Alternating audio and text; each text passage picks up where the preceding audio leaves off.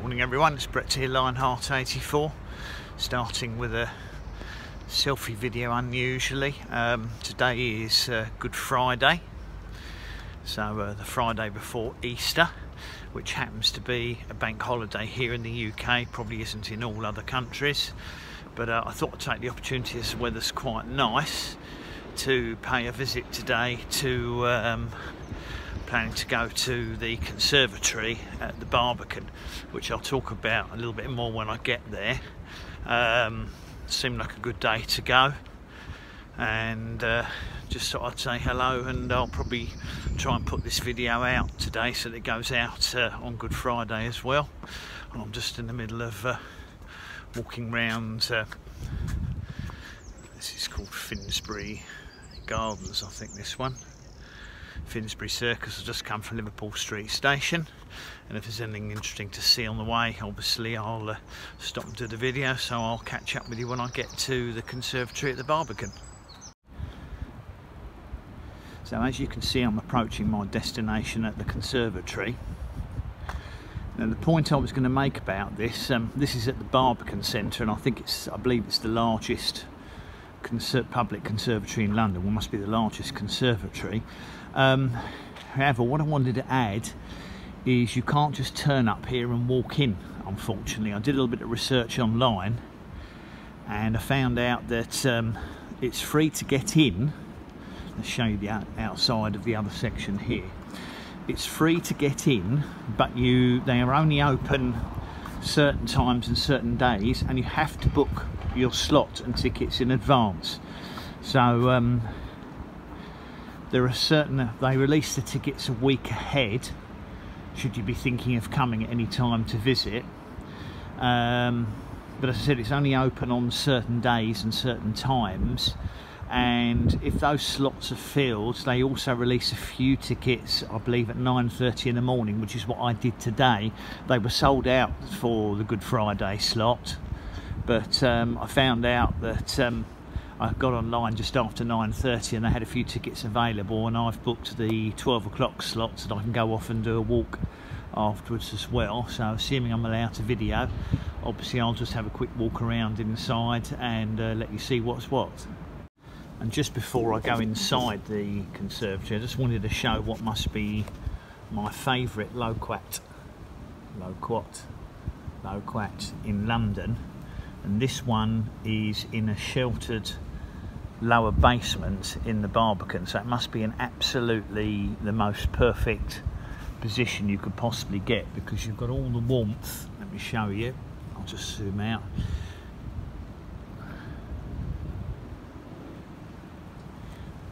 You've got all the warmth generated by the buildings surrounded, which means it's extremely sheltered, and you can see they've got I think that's Agave Americana there, the variegated one, and there's a phoenix palm there. But this is incredibly sheltered here where this loquat is. It's a sun trap, and it's sitting down well below ground level, so the whole thing gives a perfect microclimate for it, and it's absolutely covered in fruits, which here at the beginning of April, some of them are about 3/4 of an inch, and they're really nice and green, so you can be sure that they'll definitely produce an edible crop this year, and it's got loads and loads on. So it just goes to show that if you've got a decent microclimate in London, you can definitely grow loquats without any problem at all. It doesn't go for me perhaps, but not many people would have the opportunity to have somewhere like this, and it's a shame they haven't got an avocado tree planted here as well, because that would probably also thrive. So on with the video. Actually, I wanted to show, despite the amazing microclimate afforded by the tall buildings that surround the Barbican and this very sunny courtyard, it's quite surprising to see the amount of apparent cold damage these palms have taken here. Now there is another possibility. I don't know what the irrigation system is like here, and they could also be limited in the amount of soil they have. These could be suffering from drought as well as, although they're from a Mediterranean climate, it could be drought as well as cold damage, but certainly the taller ones look as if they're suffering from leaf browning. There's no problem with the ones in the pots down here. These are palms, of course. You've got what looks like Atropanthus there, and this one's a fan palm, but these are much more hardy. But certainly I'm looking at the brown grass or whatever it is there next to the palm tree, so it is possible that the problem is drought related and not just cold. Anyway, on with the video. Still haven't got to the actually into the conservatory yet because it's not open until 12, so I've got to sort of stop and have a quick look at the fountains and pond area around the Barbican. I don't know if you'll be able to see, but there's a substantial amount of large fish in here. I don't know if they'll show up on camera. Let me just look like carp to me of some sort. It's super hot. Common carp, I would say. They're obviously extremely happy here. No doubt if you fed them, they'd come charging up to you. Fabulous. Obviously the water's pretty healthy.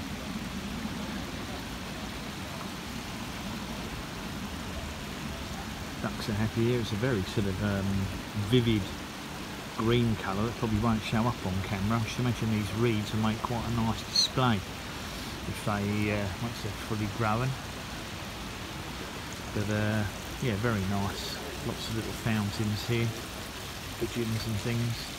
If you happen to live in this area, a particularly nice place to spend a bank holiday or a Sunday. Come out here and sit out here with a nice tea or coffee, or indeed a glass of wine, and enjoy the concrete surroundings.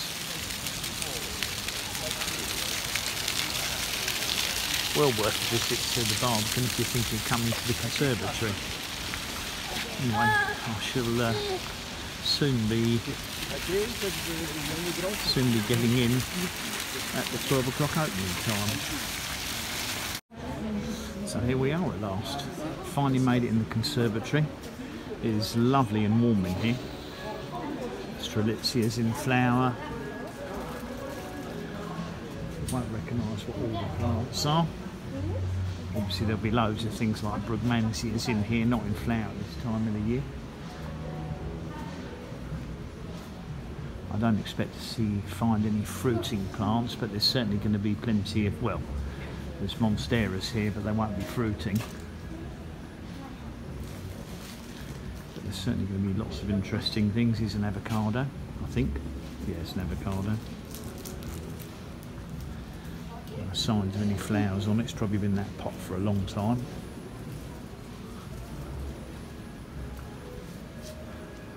Banana of some description.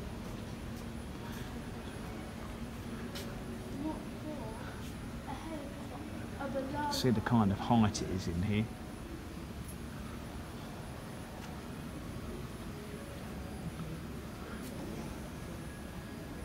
Obviously the tropical plant enthusiasts will, tropical fruiting plant enthusiasts will probably recognise what some of the plants are that I'm not familiar with.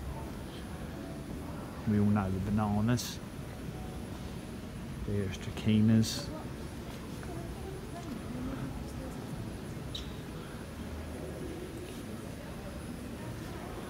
Please do not touch, that's because that's an oleander which is poisonous. Lovely little bellflowers here.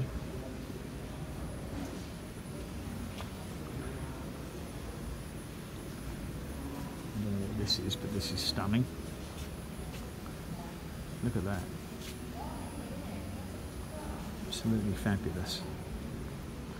Certainly worth visiting here if you like your subtropical and tropical plants. Looks like they've got a load of orchids along the sides.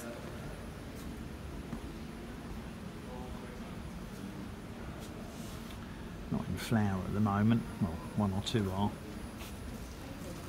It's a cymbidium. Always the reliable ones flowering. Cymbidiums far and away the easiest to get flowering. Lots of pelargoniums along here which are being kept in flower. I'll probably keep the video going for most of the walk around. That looks like, I was going to say some form of cycad, but it's not.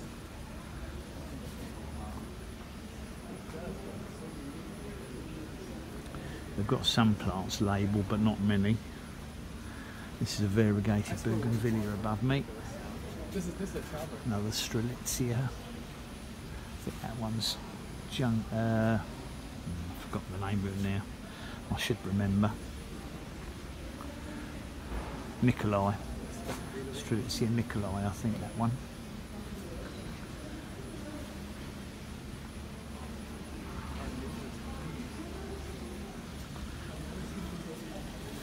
And they do have stairs you can go up as well.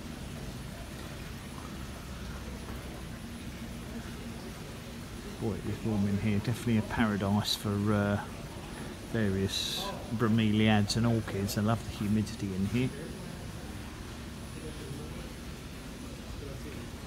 That's Echmea fasciata. There's stag's horn ferns.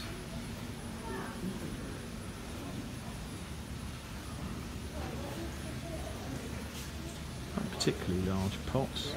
Wouldn't be surprised if the roots don't find their way through the concrete.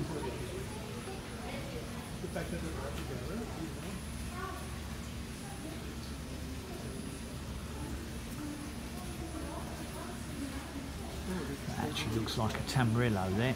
Yeah, that's definitely, I recognise the stem. A lot healthier than my tamarillos.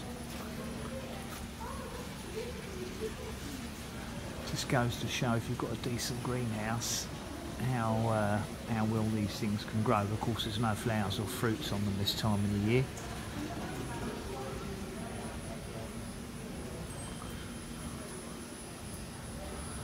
Lots of miniature bromeliads here growing on the wall. It's not a gigantic conservatory, it's not like going to Kew, but there's still enough here to keep looking for. If you're really into your plants, you could probably look for an hour or two, but for me 10 minutes will be enough because I've got other things to be doing today. But it is lovely to see flowers at this time of the year, as well as of course the variegated leaves.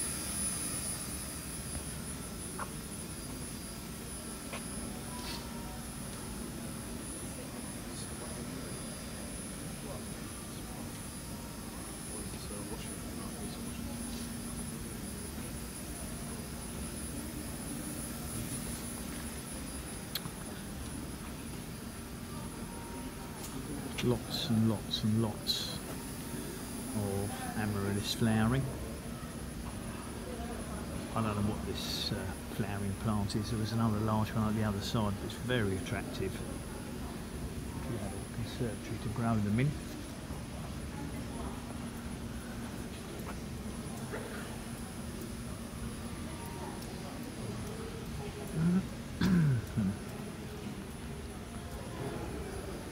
Pause the video a minute. This used to be a popular house plant over here, Belloperone, shrimp plant. You can see these are meant to look a little bit like shrimps. Haven't seen one for quite a long time actually. They're probably not as quite as in fashion as they used to be.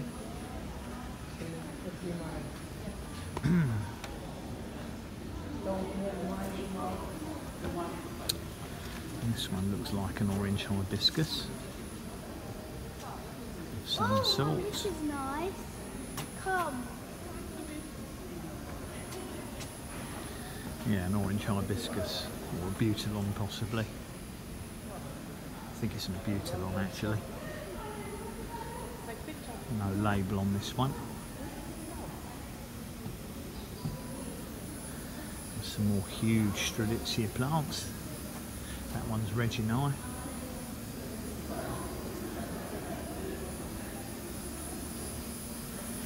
And another avocado here. Don't think it's the same one I looked at before. Yeah, another avocado. Again, no sign of any flowers on it. They probably just grew it from stone. Looks like it's been cut back hard at some stage because it got too big. Let's have a walk upstairs. Wonderful. There's another complete section to the conservatory here. This must have cost an absolute fortune to build back in the day when they designed the Barbican.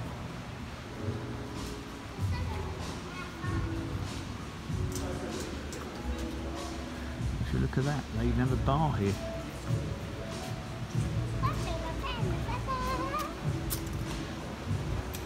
Brilliant. Looks very tempting. Might have myself a glass of wine to walk around with. Relaxing music to get you in the mood for a glass of wine.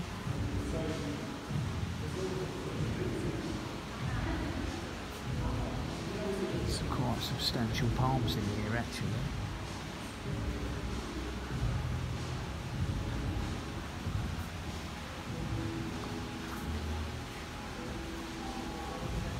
These large ones are philodendrons of some sort.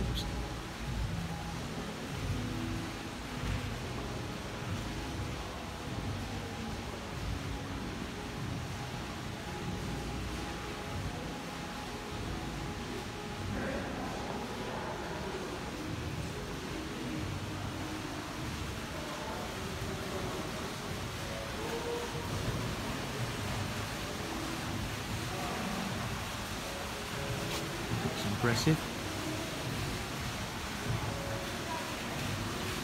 And the colour on this amaryllis is fabulous. I don't think I've seen one that colour. Oh, there's fish in here.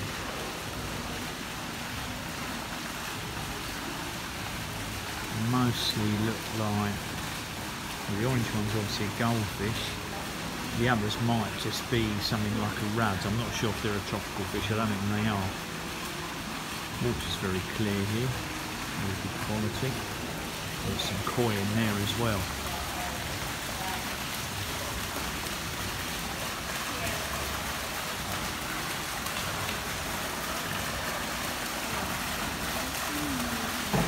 See the koi over at the background.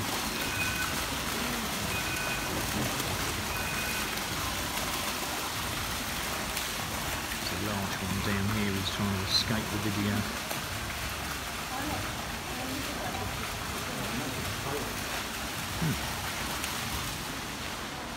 Lovely place to visit if you've got time, especially if it's free. And here's another avocado tree. A little bit larger, this one. Again, no sign of any, no chance of it flowering, I shouldn't say.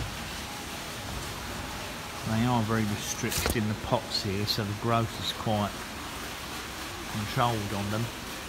I noticed they've got sachets hanging from some of the plants, which I think is where they've released natural biological predators, spider mite predators, I would say.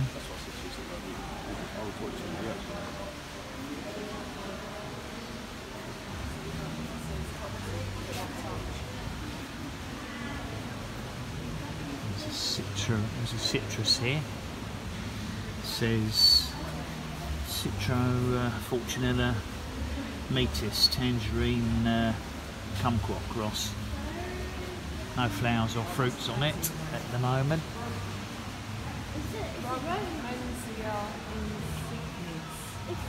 That's right, Brugmansia. Yeah, I've got a plant channel, YouTube channel, that's what I'm filming for.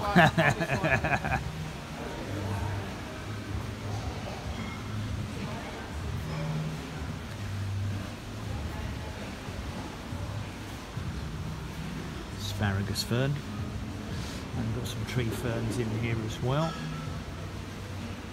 Yeah, they've got a lot of these little sticky paper traps around and various types of yeah, they've got various traps here which obviously catch insects biologically and release things like spider mite predators, so quite a good idea to use biological controls somewhere like this.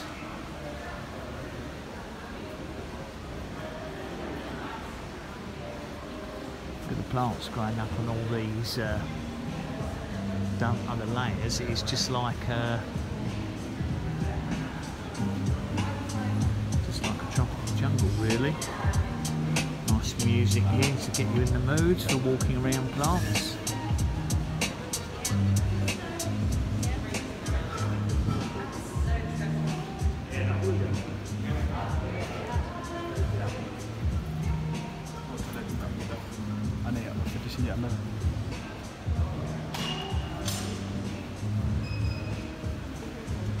Okay, I think it's time for a glass of wine.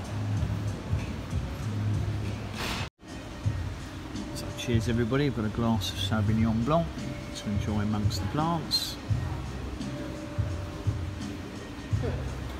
It's to everyone's health for Easter. Well, I've even found a coffee plant here. Coffee Barbican.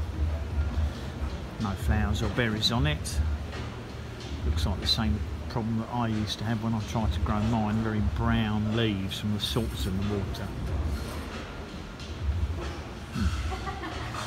No doubt it flowers occasionally.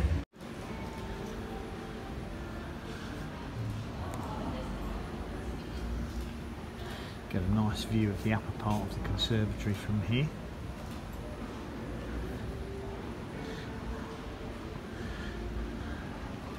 Funny enough, this actually looks like a loquat in here. I'm sure it is. Yeah, got one inside. Ironically, no flowers and fruits on it, unlike the one outside. A nice high up view of the conservatory here.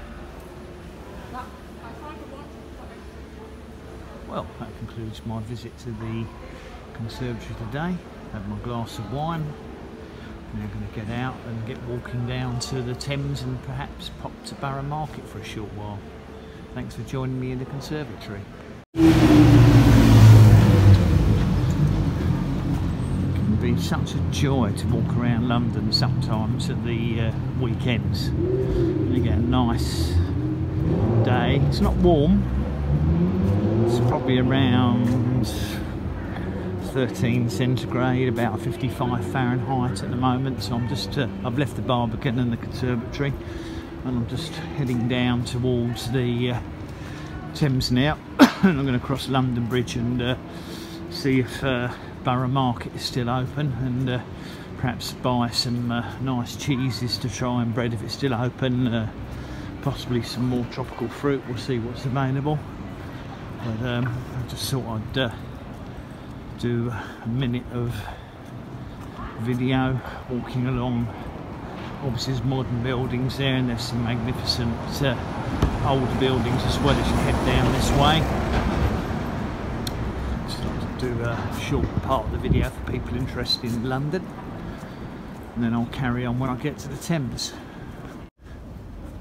Yeah, for anyone interested in London history and geography, I believe I'm now walking alongside the Bank of England. This is the main central bank that fixes interest rates, and I'm not sure if you can actually have a current bank account as such, but they're in charge of all the monetary matters for the UK. As you can see, the walls are somewhat high and secure.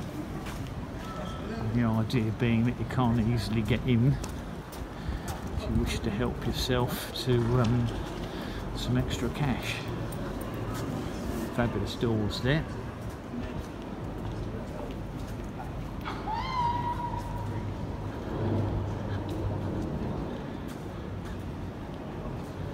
Wonderful area to walk around, and I shall shortly be at London Bridge, which I will also do a short video as I walk across. Very quickly, just opposite the bank is Mansion House, which is the Lord Mayor's London residence, where they have numerous banquets. Fantastic building. And we're just outside Bank Station here as well. You can see there in the background the walkie-talkie building. And we'll carry on the walk down to the Thames. So I'm heading out across London Bridge now. That's the Shards there if you're not a Londoner. So you're not familiar with some of the sites. That's the tallest building in London. They have had plans to build something taller, but not as yet. And then over on the right hand side, if I look over London Bridge, is of course the River Thames. Borough Market's over near where that church is. I'm going to go there and see if it's still open, as I said, and perhaps buy some more fruit, cheeses, bread, eat a few bits and pieces there and have a thoroughly bad or naughty Good Friday. My diet's out the window today. Beautiful to walk around here when the weather's like this. It's absolutely glorious. There's Tower Bridge in the distance. Now, if you haven't been to London as a tourist, perhaps if you're from America or Australia, then you must try and get here one day, because it is a lovely place to visit. But obviously try and visit when it's a little bit milder, not the middle of winter. Just thought I'd do a few seconds of video. It's absolutely buzzing along the riverbank today.